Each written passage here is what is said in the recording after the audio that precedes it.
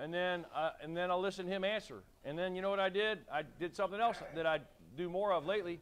I pulled out my truth pen, and I wrote what he said down.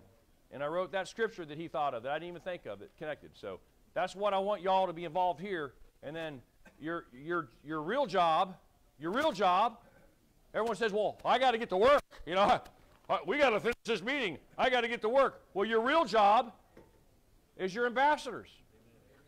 So that's, yeah, get to work. Go tell someone else about Christ that we're talking about. That's your real job. Yeah, but I'm a welder. Well, go weld to the glory of God. And bring some sparks of Jesus in that welding, okay? Here, give this to that fellow coming in the door, will you please? Thank you. Okay, yes, sir. I had to step out. I want y'all to pray for a guy by the name of Venedus Abraham. He is coming and going into Saudi Arabia today with the gospel. Okay. Wow. What do you think about that? Like that. Praise God. Thank you. So, Awesome. Venedus Abraham, he is carrying the gospel with Praise teams, the Lord.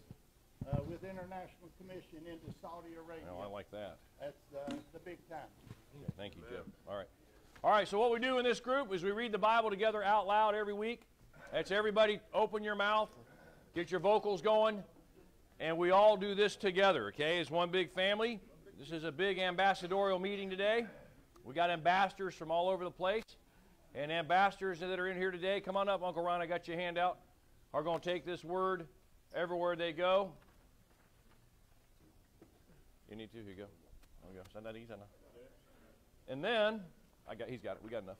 And then, we go through these questions together, okay? So here we go. Let's start with 2 Corinthians chapter 5, verse 20 through chapter 6, verse 2. Here we go. Now then, we are ambassadors for Christ. As though God were pleading through us, we implore you on Christ's behalf, be reconciled to God. For he made him who knew no sin to be sin for us, that we might become the righteousness of God in him. We then, as workers together with him, also plead with you not to receive the grace of God in vain. For he says, in an acceptable time I have heard you, and in the day of salvation I have helped you. Behold, now is the accepted time. Behold, now is the day of salvation. This is God's holy word. The grass withers, the flower fades, but the word of our Lord endures forever. Context. How is every believer an ambassador? Before we answer that question, I would like to know, what is an ambassador? David Miller. Ambassador Miller, what is an ambassador? He's still eating. Yet he raised his hand. Pretty good. Oh, here, hand him that mic. Pop, pop, pop, pop, pop. Let's see. We got mics. Sean. Hey, let's thank Sean for putting all this. Man, this guy right there. Oh, my soul. Talk about star power. Welcome to Clean. Just came in the door. We got a handout for you, brother. Did you get what I see? Okay, go ahead. Go ahead. Jump in. An ambassador is a position that is appointed. It's not something that you take on yourself. All right? Wow. And the ambassador has the full authority of the people or person that has given that position. Whoa. I like that a lot. I hope someone wrote that down. I want to sit down and write down. Okay, did you hear that? Ambassador. You hear the word ambassador. What comes to mind? Now, let's give a review. Think about your answer. Get the hands up in a second. Let's do a little review. I found another L in there, guys. There are, listen, the ambassador, the 7 L's of an ambassador. Okay? The first L we talked about last week, verse 16 of 2 Corinthians 5.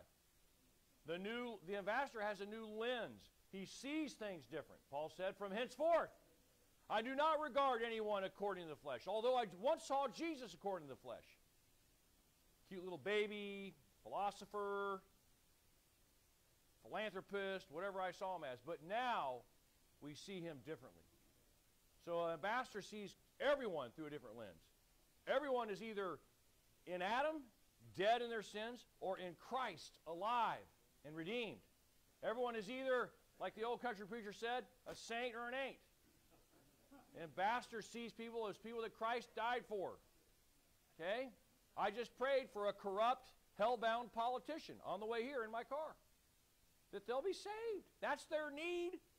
They can change their policies and look just like I look politically. But if their heart doesn't change, they're still going to go to hell. So an ambassador sees people. So we ask God, help me to see as an ambassador people through your lens, through the eyes of Christ. Why does he see people? He has a broken heart for the lost, for Saudi Arabia, for the world, okay? So an ambassador sees through a different lens. An ambassador has a new life. Remember 5:17, quote it with me if you know it. Therefore, if anyone is in Christ, he is a new creation. Old things have passed away. All things have become new. An ambassador has a new life. What else does an ambassador have? He has a new labor, right? Because all things are of God, and who has given us the ministry of reconciliation. So an ambassador has a new labor. He has a new language. What does verse 19 say? He's given us the word of reconciliation. He has a new language. He has the language of heaven. Do I hear heaven coming out your mouth? Yeah, yes, it does take words. The guy that said, preach the gospel, and if necessary, use words. It is necessary to use words, but make sure your lips match your life. But an ambassador has a new language. He speaks differently. And then what else does an ambassador have? He has a new Lord, and that's where we're going to go today. 5:21, and 5:20. He has a new lifestyle because he's an ambassador. It changes everything. And then he has a new Lord, verse 21, and then verses 1 and 2 of chapter 6, he has a new limit. So if you're writing these things down, by the way, the clock is ticking. You're not promised your next breath. We're going to close with that when we get there, okay? When we get to verse 2. So here we have, guys, some sacred ground. We have scriptures that a bunch of us have been quoting almost all of our life. Somehow you've heard these verses, and you're like, what do they mean? So we're going to kind of probe deeper, and we're going to plumb the depth lines of these verses, one of which is, remember, if anyone's in Christ, he's a new creation. We've been saying that forever. Last week we went into deeper to what that meant. Another one is, God made him who had no sin. Verse 21, we're going to go deeper in that today. And then the other one is, behold, now is the day of salvation. We've been saying that forever. Well, what does that mean? What's going on? Who was God talking to in Isaiah chapter 48 originally when that was said? Then Paul lifted that and put it right here in 2 Corinthians chapter 6. So here we go. So, what is an ambassador? Keep coming at me. I love what Dave said. It's someone who is commissioned, who you are given, you are entrusted with this. You are empowered with this. It is not from you, it is from someone else. A higher, more powerful authority gives you that ambassadorial status, okay? And he also said you're coming to represent that person. What else is an ambassador? Real quick, anybody, everyone, go ahead. Okay, what's that? Spokesman for Christ. I like that. I like that. What else? Right over here. Yeah. Represent a foreign land. Give that to that fellow right there, will you? There you go, Bowers, Andy. Okay. Represent a foreign land. Very good. What else, guys? Envoy is a good word. Responsibility. Yeah, y'all don't want to sit down. Responsibility. Boy, that's a really good word. What else?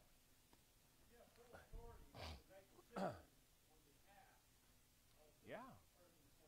Yeah, got a lot going on there. You got war. You got decisions of conflict.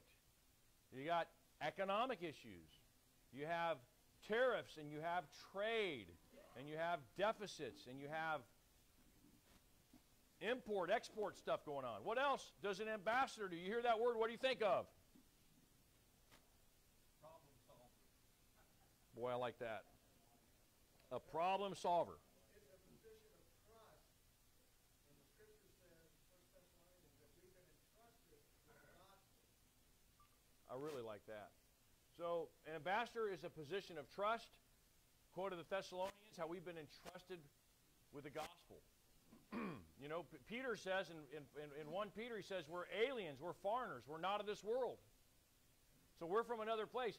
Guys, I hate to be the bearer of good news, but y'all ain't from here.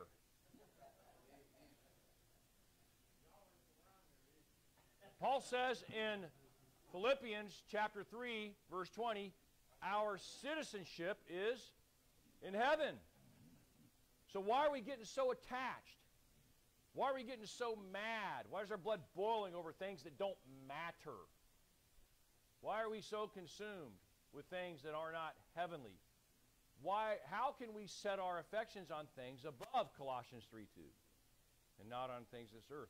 How can we lay up treasure in heaven, where thieves can't break in and steal, where moth and rust doesn't corrupt? So, I love this this is right from the Secretary of our government website, U.S. Government Embassy. Good gracious, a bunch of them cooperating with the U.S., all the branches of government here, reviewing communications, taking direct responsibility for the security of the mission, carefully using resources, serving Americans with professional excellence and highest standards of ethical conduct. So think about that weight of responsibility. Think about you waltz into a country like India with 1+ billion people, and you are the American ambassador.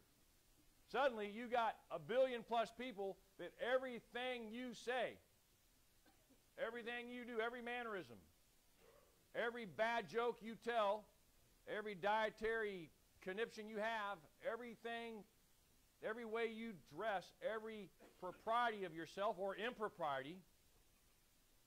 So you cuss like a sailor, they're going to say, well, that good old missionary guy over there, he cusses like a sailor. Well, that's how every American is. Think about the gravity of that. The mic is always hot. You're the ambassador. So that's what so Paul says, he says, God's giving you this labor, this ministry of reconciliation. He's giving you this message of reconciliation. He says, so to summarize that role, you have a new lens, you have a new life, you have a new labor, you have a new language, you have a new Lord. You are an ambassador. So you have a higher calling. You are called by Almighty God to represent heaven on earth. To pray with Jesus, Luke 11, thy kingdom come, thy will be done on earth as it is in heaven. You are the embodiment of that. Okay, so why are we called ambassadors? This is kind of interesting. By the way, this is kind of cool. Some of the most gifted linguists, who have a gift of languages, okay, can speak and can pick up on the Slavic language. They can somehow grab these Nordic tongues and they can grab these Asian tongues. They just pick it up and figure it out, okay? I have a cousin that's like this, just gifted in languages.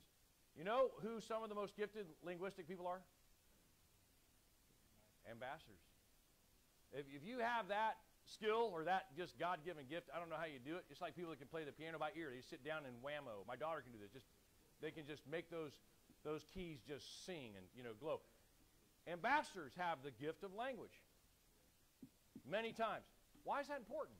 Because they can understand the language. When you understand the language of a culture, when you go to Lebanon, you can speak their language. Suddenly you understand that culture better, right?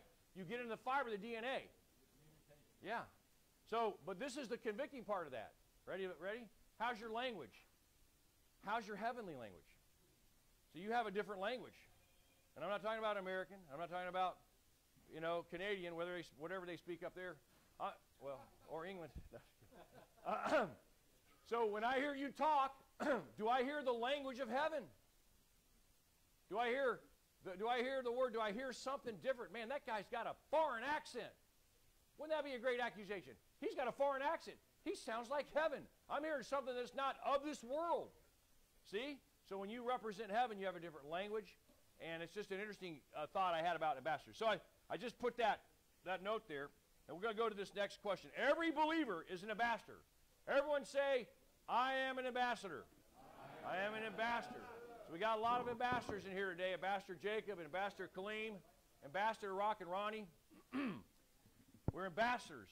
But we're not just ambassadors, we're ambassadors for Christ. Everyone say, for Christ. For Christ. And this is how it works. As though God were pleading. Wow, look at that word. Everyone say pleading. Pleading. There's a sense of urgency.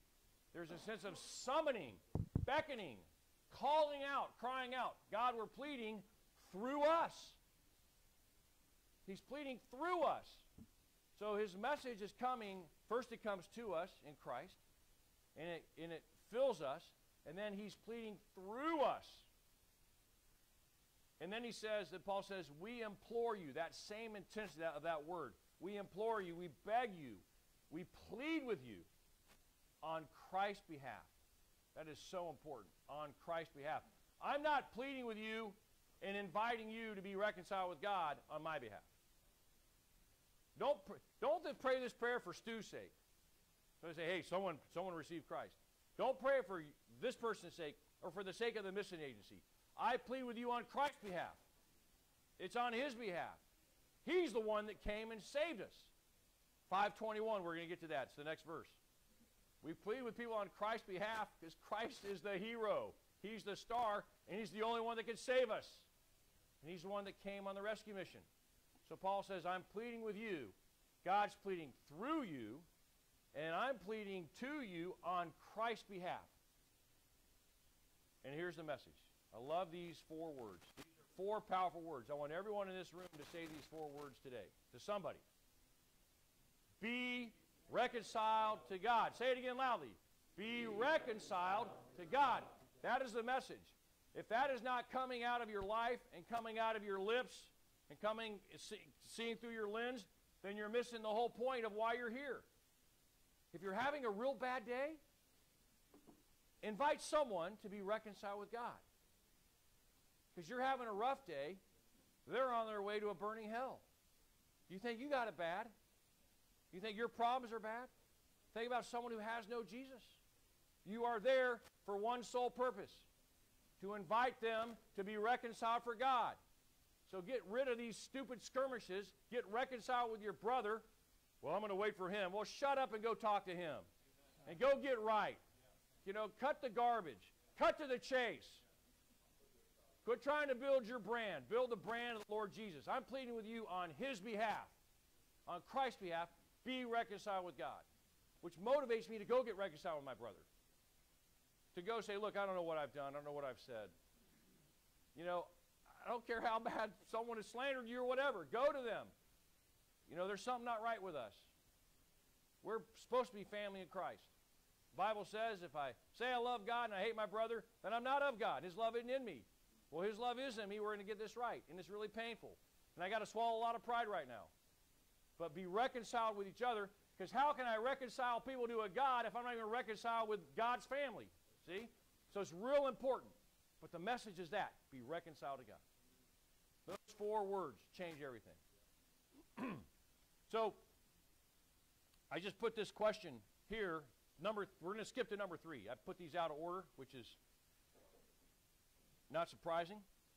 How are you reconciled to God? We talked about reconciliation a little bit last week. How have you been reconciled to God? By the way, who came to you and said, get right with God? That's all it is. Get right with God. Be reconciled with God. Larry tried to reconcile a whole bunch of folks. That's why God sent him for open heart surgery. He was a patient described as an ambassador. Let me tell you why I'm really here. Why don't you do that next time someone asks you what you do? I'm an ambassador. You ain't lying, unless God's lying. Okay? Go. Herb. Here, hold on. I think Larry's daughter posted a picture of him on Facebook walking down the hall of the hospital holding the Bible. He disconnected himself from what he was connected to medically and took the Bible down the hall. I saw a picture of it, Larry. So there Larry goes in, major heart surgery. We're all praying. We're like, wow, you know, heaven's a horrible place. Wouldn't want that to happen. But, you know, God, you're in control. You know, and we're trusting God to get this guy back because he's such a blessing to us. And you're in God's hands. I mean, you're facing what Paul faced earlier in chapter 5 of 2 Corinthians. We studied a couple weeks ago. To be absent from the body is present with the Lord. So I long to be present with him, but you still have a lot of folks, a lot of souls God has you here to bless and save while you're here. So he goes in for this major surgery, and we're all, you know, putting the health stuff up. He wants us to pray that God will open doors for him to share the gospel. So, you know, walking around with that nice gown with a big gaping hole in the back, aren't those nice in hospitals? I know he's got one hand behind him trying to wrestle that thing, and then he's got the other hand holding the Gideon Bible, reading John 3. And God loves you. God loves you. What's that little book you got? Well, I happen to have some more. Have you heard of a fellow named Gideon? He inspired us to put a bunch of these. In fact, those guys are crazy, man. They're putting these billion-dollar books in hotel rooms. I mean, someone's going to walk out one of those books one day and steal it. That's I don't know. Unbelievable. That's the best part of your trip, by the way. It's not the upgrade to the suite with the big bathtub and We got an upgrade the other day, and when we went out to Reno, and they put this massive bathtub in the room. The problem is, it's like you walk in the room, it's right there. It's like, my wife's like, I'm not sure how we handle that, because supposing one of us is taking a bath and knock, knock, room service, yeah, bring it on in, hey, you know. But anyway, but the best part of that room, you open the drawer, is a Gideon Bible. Get it out, read it. One dude put a $100 bill in a Gideon Bible to see if anyone would read it, and someone ended up did it, and they got $100.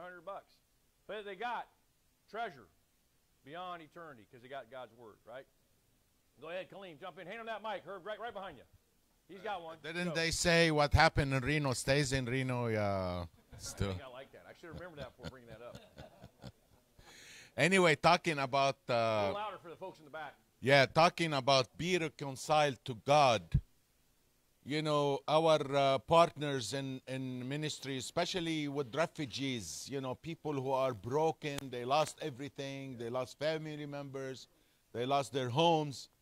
This is the biggest message to them.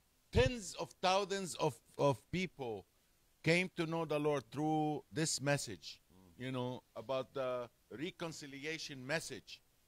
Because this is it, you guys. It's just have to tell that story about what Jesus did on the cross.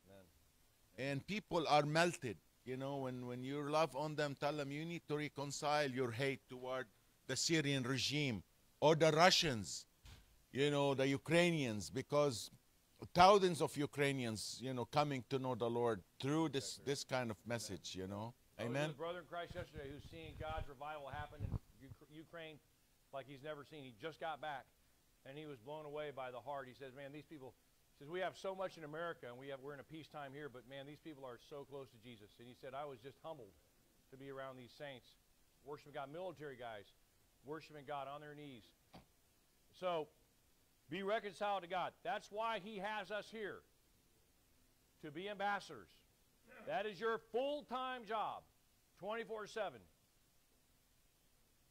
And as Dr. Jeremiah said a few weeks ago, you don't retire from Jesus. It's like, how would that even work?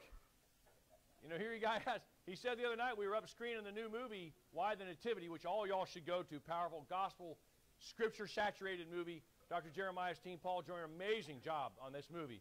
We were screening at the Museum of the Bible. Dr. Jeremiah, who's, you know, he's not a young buck. I mean, he's up there, and he says, I just wish I could have done more. I wish I could do more for Christ at this age. I'm like, dude, most people your age are chasing the white ball, collecting seashells somewhere remote. You're out here making movies, bringing entire people to Jesus. But it was a challenge to me to say, hey, we're ambassadors. He takes it seriously. And he was challenging all of us, and just in a gracious way, to take that seriously. So anyway, I got some more. If you want more on this, I can share this with you about the different things of ambassador. It's a great study. So here's the next question. How was Christ made sin for us without becoming sinful? That's verse 21. Everyone say 521. 521. The goal is to circle back to this verse and some other verses the week of Christmas, because I really believe the numbers of Christmas are 521. In this one verse, you have propitiation, imputation, substitutionary atonement, expiation, imputation, forgiveness of sin. You have the whole panoply of salvation all chock full into this one verse that theologians call the Mount Everest of Scripture, 521. So get to know it, underline it, memorize it, read it, study it, read it again. And you might just be as close as you were when you first started looking at it. It's that deep. 521. So God made him. Go. A little louder. Hand on that mic, will you? Okay. Here you go. You hand it over to him, please. Watch out. You might have dropped your hat. I like that. Kill project. The guys in the back need to hear you. This Christmas season is the example of how Christ was sinless, but he bore our sins. Because he was impregnated in a virgin through God. And everybody knows that DNA and the bloodline is from the Father. Okay? So that's how he was sinless, but he took on Yeah. So we have the virgin birth. So God made him who had no sin. Very important. Also the doctrine of impeccability, which basically means Christ did not sin, could not sin, would not sin. But he was tempted in all points just as we are, yet without sin. 4:14 of the book of Hebrews. So it's very, very important.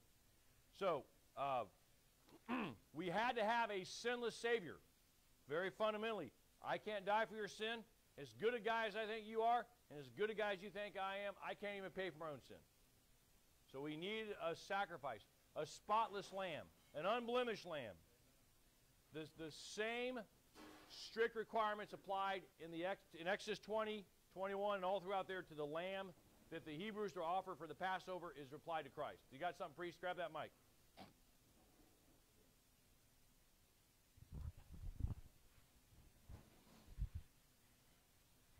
Christmas became real. The jail is open again, and we took our Gideon ministry in Monday night. And it's been a long time. It's been 2 years we've been waiting to get back in. And the only place open to us was the Hole. The Hole is the worst of the worst places in Davidson County. It's moldy. It's a story and a half below grade. The toilets are disgusting. It's beyond anything that any human should have to live in. It's going to be reconciled, but right now this is what it is. And 11 men are in isolation in the Hole because of things they've done in public and things they've done in the community and then things they've done in the jail. This is the hardcore, crusty sinners, disgusting folks of society that we have to have a heart for.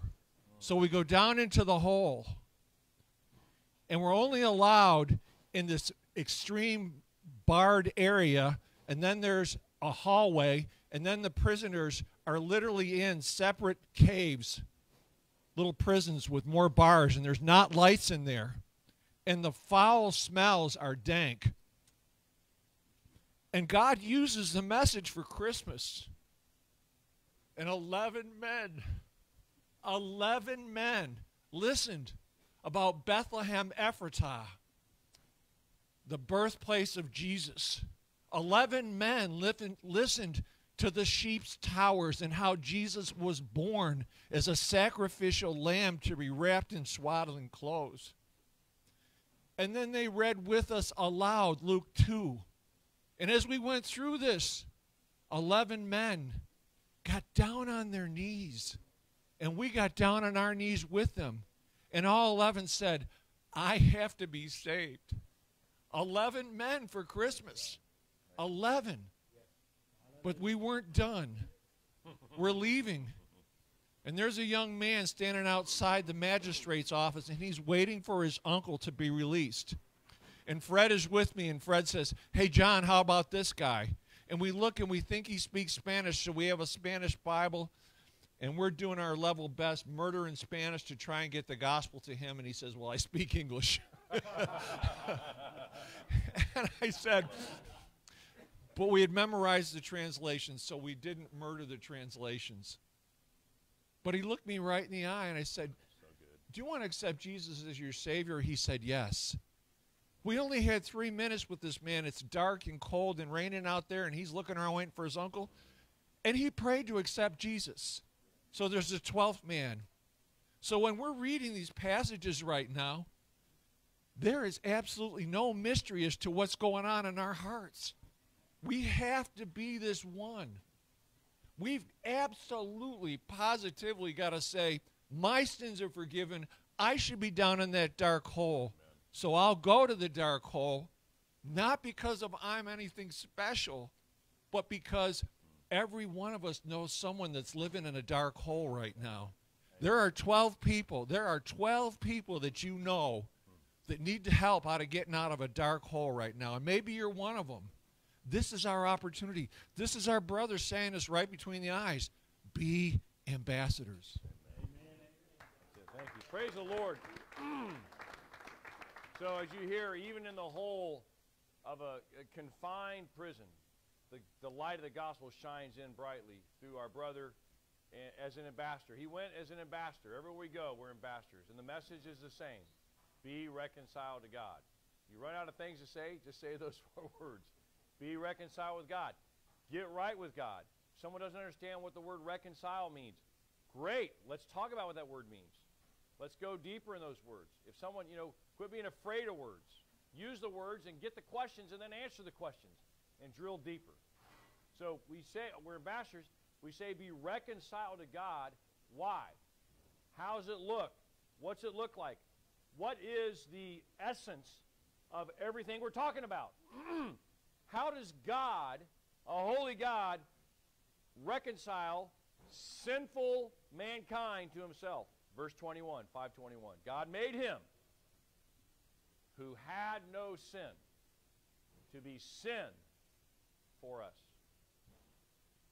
So we needed a sacrifice. We needed an offering. And our own, the law demanded it. So he who knew no sin became sin for us so that we might become the righteousness of God in him or through him. So you have the language of in Christ and with Christ and in him over and over again and on behalf of Christ. So imputed righteousness, which we talked about last week. But see, not only did Christ have to be perfect, impeccably righteous, without any blemish, without any spot, but he also had to keep the 600 plus commandments of the law perfectly. So when you go through the law with someone, like the rich young ruler who came to Jesus, I've kept them all from my birth. So what did Jesus do? He pressed them. Because we can put on an exterior front that we've kept all the commandments, haven't stolen. I can make an argument, and it's just interesting. You go through the 10 Commandments because the law is designed to be preached to the hardened, to soften the heart, to show you, to expose you to God, to say, look, I'm guilty. Okay. So, but if you want to go to the nuclear on the law, the nuclear option is, well, so have you loved God with all your heart, soul, mind, and strength every second of every day of your whole life? I'll listen and you talk. Answer, please. No. Very good. Yeah. So only one is worthy. Only one not only abstained from and was perfect, and neither did he commit sin. Was any guile found in his mouth? But one kept every law, obeyed every commandment perfectly. And his name is Jesus Christ. And his righteousness, which is an alien righteousness, in Romans chapter 3, you read Romans 3 and 4, it goes deep in imputation, it's rich. His righteousness is imputed to us, is counted to our account. And so let me tell you what you bring to the equation. Ready? Let me tell you what you bring to God. If you think you bring anything to God of a meritorious fashion, then you are in deep trouble. Deep trouble. Even the prophet said, your righteous works are like filthy rags in God's sight. So let me tell you what we bring to God. Well, let me tell you what I bring to the equation. Ready? I bring my sin. And I bring my guilt. Then I bring my shame. And I bring my pain. And I bring my abysmal failures. And I bring every bit of hell that's in my life. That's what I bring to the equation. And let me tell you what he brings to the equation. Grace. Mercy. He brings his love, his righteousness, his perfection, his perfect birth, his perfect life, his perfect substitutionary atoning death. He brings his perfect resurrection. And he brings heaven. And God puts that on me. So it's as though on the cross God treated Christ. He didn't become a sinner, but he became sin for me in my place. So he put my sin and my guilt. Christ paid that perfect price on the cross. And God takes his righteousness and he puts that on me. And he treats me as a son. And he puts the robes of righteousness and clothes me with those. Is that not? Can everyone say amen to that? Amen. So that is the great exchange. We're going to go deeper because that is the point of Christmas. So if you get through this month and you don't talk about that, then fine, pick it up in January and pick it up in February and every month, okay? Because Jesus Christ came for us, and he came to redeem us, to reconcile us to God, so that we can go bring other people to God. So, here we go. What's this look like? Verse 1 of chapter 6. We then, as workers, what is the great exchange? We talked about that. Why the urgency of now? We then, as workers, together with him. Boy, I love that. We are together. We are laborers. We are ministers. We are ambassadors. We are workers. God is a working God. God is a creative God. God is an active God. Okay? He's put a new creation in us. So Paul says we're co-laborers with you. We're in this thing together. We're fellow harvesters. Yeah, for the kingdom. So we then, as workers together with him, our bond is with Christ.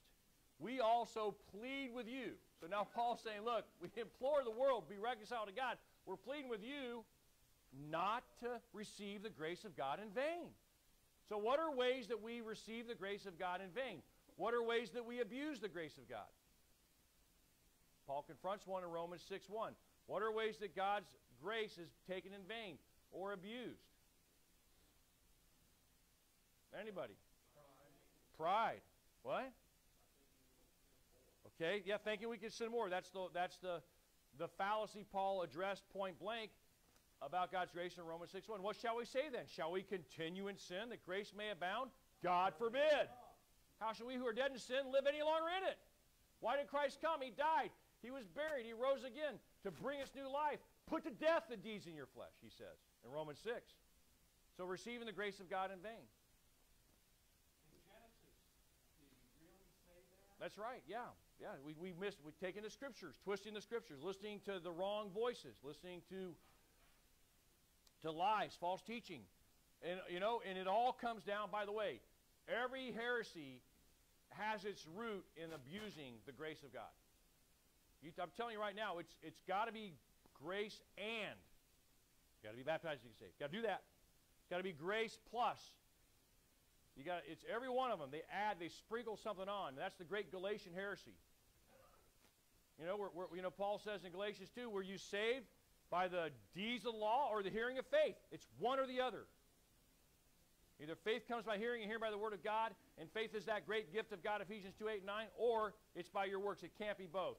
And you can't be saved by the law. The law will only condemn you and throw you in hell. It will expose you and it will condemn you. But it's by grace you're saved. Jump in. Okay. Thank you. By grace are you saved through faith, and that faith not of yourselves, it is the gift of God, not of works. Why? So that nobody can boast. So I respectfully submit grace and. Absolutely. Yes, sir. Okay, very good. Yeah. So the grace is from him. The faith is from him. So Paul warns them.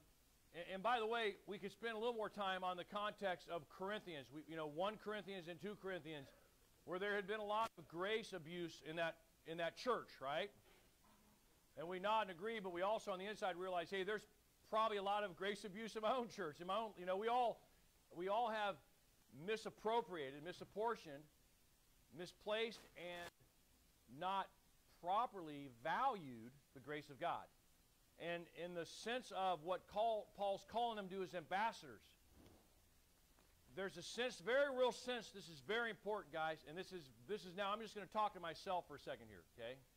It's very important that we ask this question: how can I give away something that I don't have myself?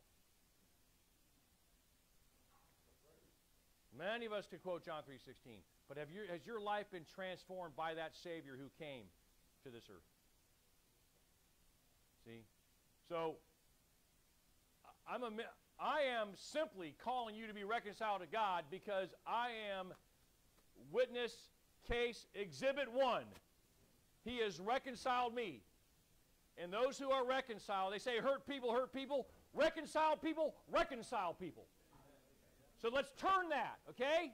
I know you got problems. I know you got pain. Jesus Christ came to transform that pain, not so you could be a dead end. Here's your pain, here's you, it stops here. It just begins there. Because now you are sent and commissioned to go and bring other people to Christ. What he just did for you, get out there and do it. Go tell everyone what he did for me. See? I got to tell somebody. So Paul says, don't receive the grace of God in vain. Don't let it just hit you and then, okay, well, I'm saved, I'm healed, I'm forgiven. I'm going to sit on my blessed assurance and just hang out here in the holy huddle. No. Don't be a keeper of the aquarium. Be a fisher of men. Amen? Yeah. So, follow me, and I will make you fishers of men. So, how's your catch? Who's on your hit list today? How are you baiting the hook? You better be loaded. Mom and Daddy got stacks of tracts all over their house. And don't go to their house and get them. Go get some yourself and give them to people. Give tracts to believers. Dude, why would you do that? I'm already saved. It's not for you, dude. It's for that waitress that you're going to give a big tip to at lunch. And then you're going to say, I know I gave you like 40% tip, but I'm going to give you this little booklet. The message of this booklet changed my whole life, and I can't go through the whole thing with you right now because you got 8 tables, and you're a single mom, and you're going crazy, and the boss man's watching you right now, but just put it in your pocket and read it later. And I'll write the Christian radio station on the back of that sometimes too. That's why she's your waitress that day. Not so you can get fat and eat too many carbs, so you can share the gospel everywhere you go. Everywhere you go. That's why your car broke down, to lead those people to Christ. That's why that dude is sitting in the lobby of the jail, so you can walk out the door and say, hey, wait a second. Are you human? Do you have a pulse? Do you have a soul? Do you have a heart? Do you have a mind? Whoa. Well, I have a Savior who came and died for this mind, this soul, this heart, and this pulse. I want to tell you about him. That's why I walked by you right now. Boom. That's why we're here. So the grace of God, use the grace of God in vain is letting it flow in you and then stop, okay? And not letting it flow through you and be an ambassador. Go, Tim, back there in the back. Hand on that mic. That's exactly right. Yeah. You know what? Amen. Thank you. You know, it's just, you know, how hard is it to tell someone God loves you? Yeah. You know, I get on my kids for leaving stuff. I left my phone in the Uber with all these Bible study notes in it when we were flying back from New York, or from D.C. on early on Saturday morning. And the Uber guy takes off. My wife's taken off to get the baggage. I'm behind her. I can't find my phone. Before I'm looking for my phone, God convicted me and said, why couldn't you just tell that guy God loves you? I told him about my dad's radio station. I ran out of tracks. We were busy getting our stuff together. It was about a 4-minute trip to the airport. We were that close. But God convicted me of that. Within milliseconds of that voice in my heart, I can't find my phone. My phone has this whole message on it about be reconciled to God. And so I yelled out, honey, stop. Don't go through security. Because you have all the Uber stuff on your phone. And so I have the Stuber stuff on my phone, but she has the Uber stuff on her phone. So anyway, so she calls the dude, and she somehow finds him, and he's so gracious. He circles the whole airport, comes back. Wow. And he's got it. And, of course, we left him a good tip and all. So I rush out. We're afraid we're going to miss our plane because the line's really long. I rush out, and I get my phone, and I look at that and I say, God loves you. And he smiled real big. He's so gracious. Gave him my phone. I might have given him something. I don't know. I run out of gospel tracks, so I pull out my little Christian radio pads, and I write the scriptures down. I said, read that. Follow Jesus. Whatever I can. I'm in a hurry. I'm in an elevator, whatever. And I had my phone, and I went back in. But it's just kind of like the Lord reminded me, look, how hard is it to say God loves you? How hard is it to say? I heard someone got saved on the streets of England and became a great evangelist. And someone said, how'd you get saved? He said, because some random person who I could never find after that walked up to me and said, John 3:16. That's all he said. And then he disappeared. Maybe they were an angel. I don't know. But just, how hard is that? But in your mind, being intentional, okay? So don't receive God's grace in vain. Share the grace. Spread the grace. Be a super grace spreader. Final questions here as we get going. Why the urgency of now? So we are pleading with you not to receive the grace of God in vain. Verse 2. For he says, in an acceptable time I have heard you, and in the day of salvation I have helped you. Now where's that from? That's from Isaiah chapter 48, verse 9. That's God talking to the exiles on one of their returns to the Holy Land. And he's saying, right here, right now, I've given you grace. I've brought you back into the land. Don't waste it. Spread my name. Make much of the name of Yahweh. Sacrifice to me. Honor me. Have done with, put away with these false gods. And serve me only. Because now is the day of salvation. And that's what Paul says. This is the limit. We have the lens. We have a new life in Christ. We have new labor in Christ as ministers of reconciliation. We have new language. We have the word of reconciliation. We have a new Lord. He is the greatest reconciler. He's the Savior. Emmanuel. And then, this is the limit. We have a new livelihood. We're ambassadors, a new lifestyle, but this is the limit. Behold, now is the day of salvation. Now is the acceptable time. Why the urgency of now, guys? Why is right here, why is that old cliche that we say all the time very true when it comes to God's grace? Finish it if you know it. There's no better time than the, let's say it again. There's no better time than the present. Why is that true when it comes to God's grace and salvation? Anybody have an illustration? Anybody want to talk about the excuses you gave for following God? Anyone have a sad story, a tragic story that would relate to this? I'm going to sit down and listen. And we're going to close up here in just a second.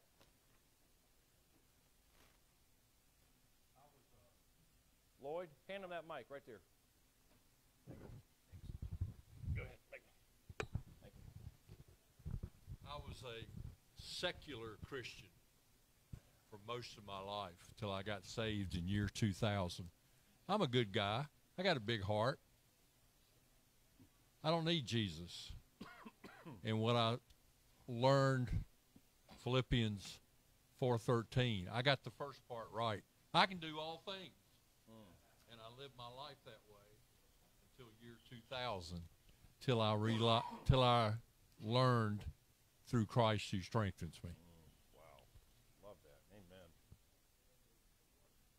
Yeah, urgency.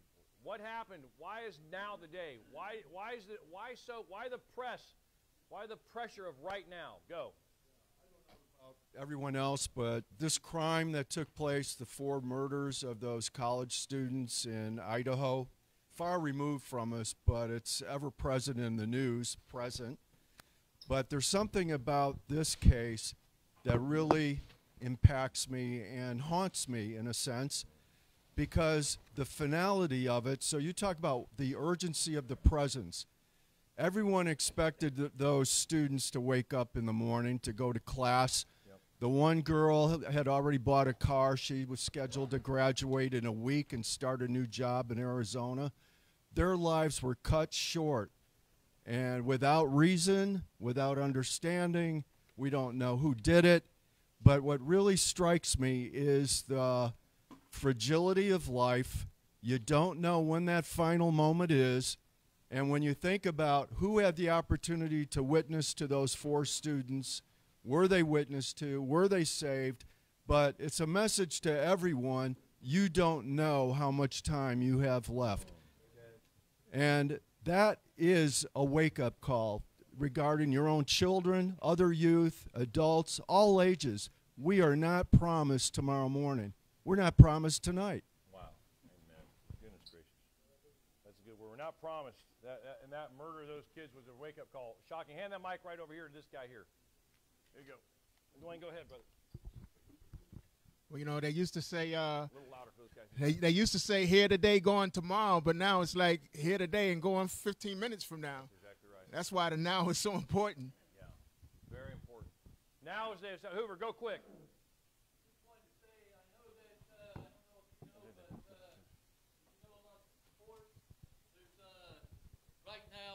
Cup going on, and there was a rule that's been changed, and I'll tell you why it has been changed. And that was that you cannot, after scoring a goal or something like this, doing something fantastic, you can't take your shirt off anymore. You want to know why? It's because the Brazilian team years ago when they won, every time they would score a goal, they would take their shirt off and it said, Jesus loves you. Okay? Everyone, you know, underneath their shirt, they were witnessing to the world through that. So they changed that rule so you can't take off your shirt anymore. It had nothing to do with chest hair. It has to do with the glory of God that they didn't want there. And but that just, and even though they closed that door, does not mean that you got to find another door to witness. But I'm just saying that be open to God in many different ways. I put on the back of my jersey, had it sewn on, that Jesus is Lord. Amen. You know? So anybody who wants to, you know, see that, and now that jersey belongs to a Palestinian goalkeeper who I gave to him to wear. And so he continues to wear that, and it has Jesus is Lord on the back of it. To the glory of God. Praise God. Okay? Thank you, brother. Yeah, here, go ahead. Zwick's got something. Here, go ahead. Well, that's another excuse for me not to take my shirt off. But the thing that I was going to say about this. Hold the mic away from you, but a little bit louder for the guys in the back. Can you guys hear me? Yeah. The Facebook can, but the guys in the back can't. The Facebook can't. So this is what I was going to tell you. I believe what gives me a sense of urgency right now is I believe that Jesus Christ is coming back soon. Right? I mean, you know, people have always said this, but if you look at what's going on in the world today, I really believe that Jesus Christ is coming back. And, you know, I think about this sometimes that, you know, what if I say, hey, I want to talk to somebody about Jesus, and I say, well, I'll do that later. I'll do that next week, next month. What if Jesus were to come back and I said, well, I never got the chance to witness to that person? You know, so that's what. That's an excellent word. Thank you, brother. Yeah, Bill, go ahead. That's a great word. Today is the anniversary of Pearl Harbor. There is a war going on. It's between God and the God of this age, the world, and it's manifested by the behavior of people. But at the cross, God declared peace, and he allowed us to be ambassadors to bring reconciliation to the world, to come to so that they can be introduced to the kingdom of God in Jesus Christ. Amen. Reconciliation. Amen. Thank you, brother. Praise the Lord. Hey, guys, everybody stand up. We're done. Kaleem, jump in real quick as we wrap up. You know, the word here said, and we then as workers together with him. The word together is so important nowadays.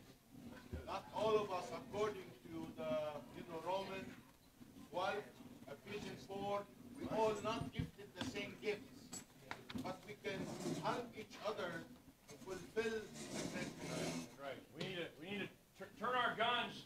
We need to stand back to back and have our guns facing outward instead of facing each other and unify. Hey, guys, so final two questions. Look, how are you imploring others to be reconciled to God? How passionately are you inviting people to come to Christ? Who are you going to implore today to be reconciled to God? Here's a good question. How is your ambassadorship? Do I see heaven all over you if I followed you around today? If I followed you home? If I followed you to your job? Do I see heaven written all over you? Do I see heaven coming out of your mouth? Do I see heaven in all that you say and all that you do? So how is your ambassadorship? And here's this question. Why now? Why now? Why should we invite people to Jesus Christ right now? I'm not talking about manipulating, coercing. You know, I'm a clever guy. I'm a salesman. I could talk someone into a lot of things. But I'm talking about why are we not inviting people to receive Jesus right now? When's the last time you look at someone and says, hey, why don't you just call upon the Lord and be saved? He's one prayer away. One prayer away. Why don't we ask D.L. Moody, the great Chicago pastor, the great evangelist, consider following Christ. And then next week, we'll have a big invitation. We'll have a big decision. Little did Moody know that within days of that sermon, right in the middle of that week, has anyone ever heard of the Chicago fire? Most devastating fire maybe ever in history. Ruined millions, billions of dollars worth of stuff. Claimed the lives of thousands of people. Livestock, destroyed houses and hotels and buildings. The great Chicago fire happened. that week. And it devastated Moody. It devastated so much, he carried that with him his whole ministry. On the 22nd anniversary of the Chicago fire, D.L. Moody said these words from his pulpit.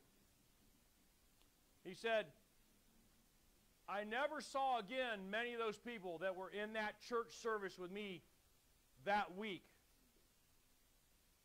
He says, I never again will make the mistake of not pressing people to decide right now to follow Jesus. And he goes on to say this. He says, I would have my right hand cut off rather than not invite someone to come to Christ right here and right now. Behold, today is the acceptable time. Now is the time of salvation. And so I say to you, if you don't know Jesus Christ, get on your knees. We'll get on our knees in this Dario, and we will pray together, and we will be reconciled to God. Right there with you. Peace on earth and mercy mild. God and sinners reconciled. Hark the herald angels sing glory to the newborn King. You want to talk about a bunch of angels singing in heaven? You give your life to Jesus. There's joy in heaven, right, over one person that comes to Christ. So today, tell someone right here, right now, we're not getting over this table till you receive Jesus Christ. Invite them to. We don't force it, but invite them to, because now is the day of salvation. And we're ambassadors. We're here to proclaim that message. Isn't that right? So that's my challenge. So you all are anointed, ordained, blessed, encouraged to go out and live ambassadors of Jesus Christ, calling people to be reconciled to God. Brother Steve, close us in prayer. Will you come on up here? Maybe grab that mic right there so we can hear you. Thank you, brother. Dear Heavenly Father, Lord, we just love you. Lord, we thank you for your word. Lord, we just look at you, Lord, and just thank you, Lord, that you would love us, the sinners that we are, Lord. But you gave your only Son, Lord. You prepared him, Lord, for our sin. Lord, you sent him. Lord, you introduced us to him, and you gave him to us. Lord, we just thank you for the opportunity, Lord, to be your ambassador. We pray, Lord, that we would lift our heads, Lord, that we would seek every lost soul. We would touch every heart, our neighbors, our friends, our families, our co-workers, Lord, everyone within our sight, that, Lord, we may touch them with your word, your gospel. Father, just initiate us, Lord, send us, Lord, and may, Lord, we just see great bounty through the harvest that you send us. Father, we love you, we praise you, and thank you for this time together. Be with us, Lord, as we walk, as we go through the week. We love you and praise you. In Christ's name we pray. Amen. Amen. Pray with one person before you leave today.